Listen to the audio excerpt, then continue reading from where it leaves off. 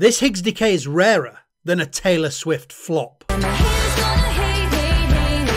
A new study has captured the Higgs boson decaying to a Jape psi particle and a photon. It took 100 million billion proton collisions to see this decay at the LHC. In the standard model, the Higgs boson interacts with all quarks with a strength proportional to the quark's mass. However, we've only verified this proportionality for the heaviest top and bottom quarks. The Higgs only decays into a charm-anti-charm quark pair 3% of the time. And when it does, that pair immediately forms jets of bound states that swarm our detectors. However, very infrequently, the charm pair produced in a Higgs decay form a very clean bound state, a Jape psi meson with a well-known mass that then decays to a very obvious muon-anti-muon pair. So if you can find two muons and a photon that reconstruct a Higgs boson decay, you can isolate and measure the size of the Higgs boson's charming interaction.